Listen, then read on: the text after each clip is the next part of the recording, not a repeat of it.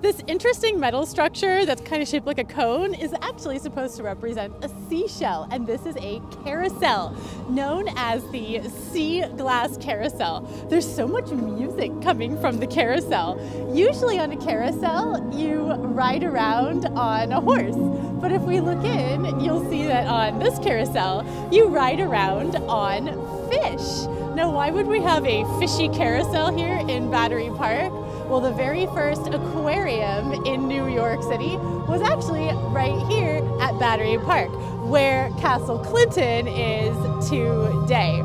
Now the aquarium is out in Coney Island, Brooklyn, but this is super fun to do with the whole family. For more NYC, follow me.